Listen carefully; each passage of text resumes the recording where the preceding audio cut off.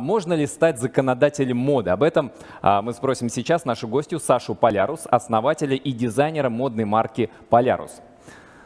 Здрасте, Саша. Здрасте, школьники. Саша, мусор и мода – взаимоисключающие понятия, разве нет? Как оказалось, нет.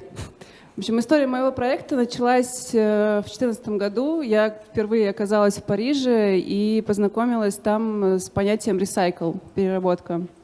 Вот. Я вдохновилась шведами, ребята фрейтаг, которые шьют сумки из тентов для фур. Фуры — большие машины, и на них такие большие растяжки с рекламой, с разной информацией. Вот. В то время я строила очень успешную карьеру ивент-менеджера в Петербурге. И откуда-то, хоть у меня плохо с химией, я знала, что ПВХ нельзя нагревать. А ПВХ — это, собственно, то, из чего состоит баннер рекламный, которых на моей работе, я занималась организацией мероприятий, было в избытке. Вот. Я знала, что их нельзя нагревать, потому что выделяется самое вредное из всего вредного на планете — это диоксины. И я не разрешала эти баннеры выбрасывать. Вот. И как будто бы знала, что в Париже вдохновлюсь фрейтаг, вернусь в Петербург, уволюсь, заберу баннеры и начну шить из них сумки. То есть ваш стартовый капитал — это старые невыброшенные баннеры? Стартовый капитал — это было мое сырье, да, которое было в избытке. И я хорошо зарабатывала тогда. У меня были деньги, чтобы купить там минимальное оборудование. Вот. Ну и постепенно проект разрастался, я придумывала новые материалы. Сегодня основная коллекция из автомобильных и велосипедных камер. В роли лямок выступают автомобильные ремни безопасности. Вот. А баннеры превратились уже в одну модель. Это сумки-шопперы, выглядят они вот так. Собственно, данная сумка, да.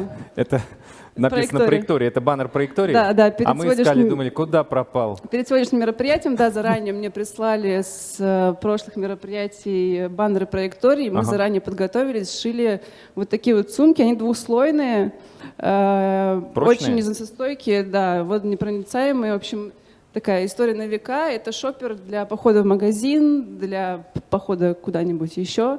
Вот. И на сегодняшний день эти сумки превратились в мерч.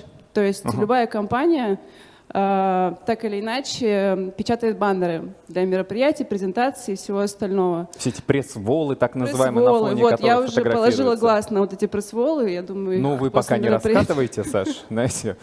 Да, в общем, вот. И на сегодняшний день проект «Полярус» производит очень много шоперов. Например, был большой проект этим летом. Я даже не могла мечтать, что мой первый огромный проект будет от компании Adidas, для компании Adidas, которая была официальным спонсором чемпионата мира по футболу.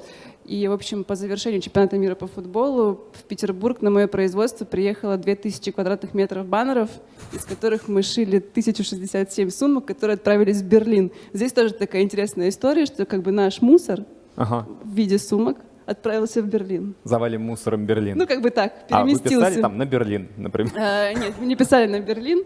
Ну, в общем, вот, сейчас появляется все больше и больше оптовых заказов. Параллельно это розница и сумки из автовелокамер.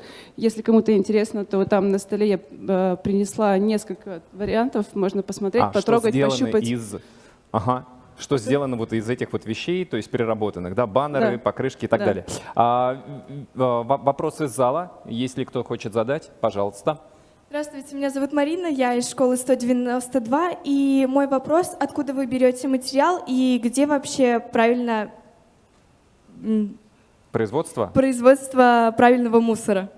Но здесь уже все зависит от вашей фантазии, что именно вы придумаете перерабатывать, то есть какие материалы вы придумаете, и там уже будет понятно, где их собирать. У меня, как я говорила, большой ивент прошлое, соответственно, очень много коллег бывших в сфере ивент и, соответственно, очень много баннеров, поток большой. Вот. По поводу резины, автовелокамеры, мне безопасности здесь было сложнее. Я приезжала непосредственно в шиномонтажные мастерские, в веломастерские, договаривалась, собственно, с людьми, которые там работают, о том, чтобы они не выбрасывали камеры. Я привозила специальные такие боксы для того, чтобы они их туда скидывали, и по мере его наполнения вызывали меня, и я это все забирала. То есть и они довольны, им не нужно утилизацией заниматься? И они довольны, заниматься, плюс да? я же им сумки дарю за то, что они мне помогают. А, вы еще немножечко так что, им да, возвращаете. они у меня все модные, упакованные сумки. Отлично, Саш, спасибо большое. Возвращайтесь, пожалуйста, в зал. Ну, видите, при наличии фантазии, креативного начала и, возможно, идейных соображений можно даже на мусоре сделать такой интересный креативный бизнес.